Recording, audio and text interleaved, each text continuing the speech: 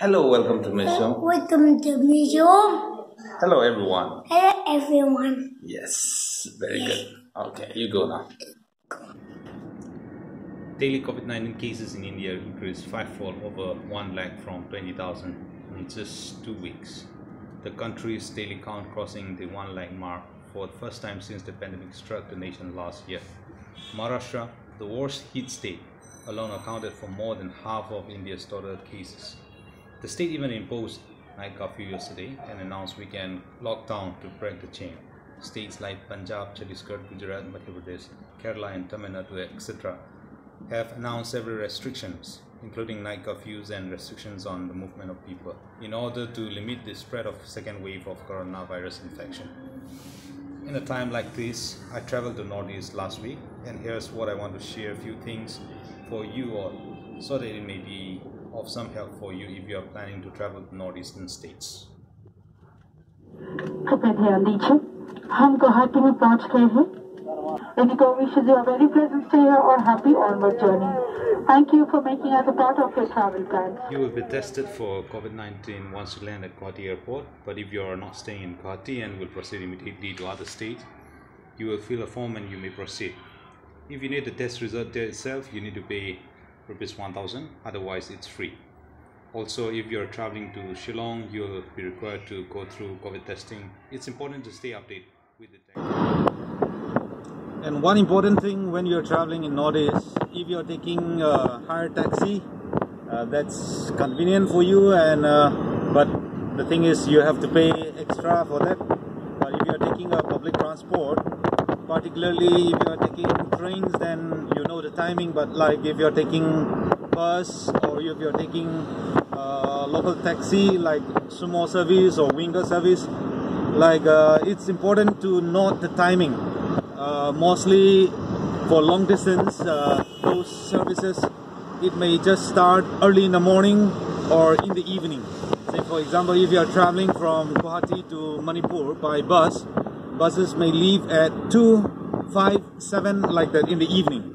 So for long distance, those like you need to keep in mind, if you are arriving early morning in Guwahati, then the whole day you may be just stuck up because you may not get public transport if you are not hiring your local taxi.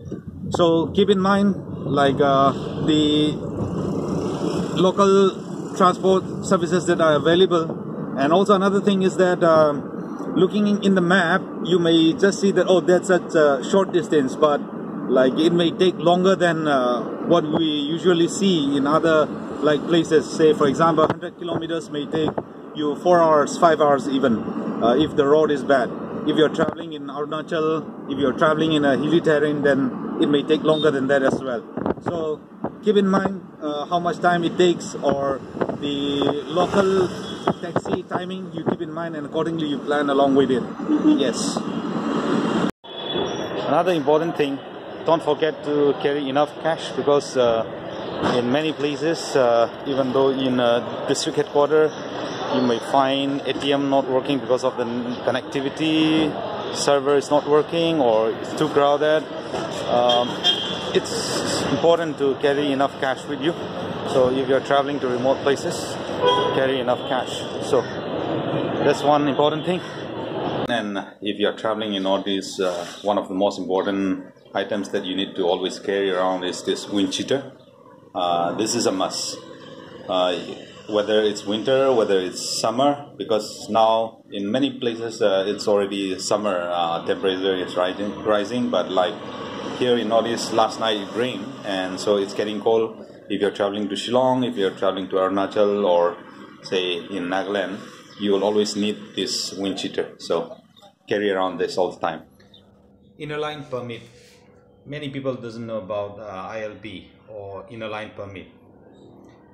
It is an officer travel document issued by concerned state government to allow inward travel of an Indian citizen into a protected area for a limited period. It is obligatory for Indian citizens from outside those states to obtain a permit for entering into the protected area. So if you are entering Arunachal Pradesh, you are required to apply for ILP. You can apply through online www.arunachal.gov ilp.com, or also obtain it from Delhi, Shillong, Kolkata, etc. You can also get an ILP on arrival. Application fee is about rupees 100 per person only. Also, if you're coming to Mizoram, you'll be required to take ILP for Mizoram from licensed officer. Government of Mizoram from Kolkata, Silchar, Shillong, Guwahati and New Delhi. Additionally, it can also be obtained at on arrival at Lengpui Airport, Aizawl. The most recent one to join this ILP requirement is the Manipur state. You can obtain it from the various counters set up by government. There are 4 different types of permit that will be required, that will be issued. One is regular permit valid for 6 months. Another one is special category permit valid for 3 years. Temporary permit which is valid for 15 days, and labor permit. Exemption are for members of the armed force and their family members and central corporations. For visiting Nagaland, one can fill the form for ILP online at ilp.nagaland.gov.in. One can also obtain from the various counters set up by government. Application fees range from 50 per person, or like 100 per person for 30 days.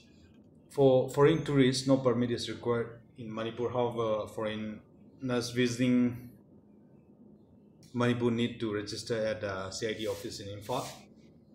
And for Mizoram also no permit is required. However, all foreigners they are required to register themselves at the office of Superintendent of Police, CIDSP in Mizoram, who is designated foreigners registration officer of the state within 24 hours of arrival. If you are a citizen of Afghanistan, China and Pakistan, and foreign nationals having their origin in these countries, will be required prior approval from the home. In Nagaland, no permit is required. However, they need to register with the foreigners registration officer of the district they are visiting within 24 hours.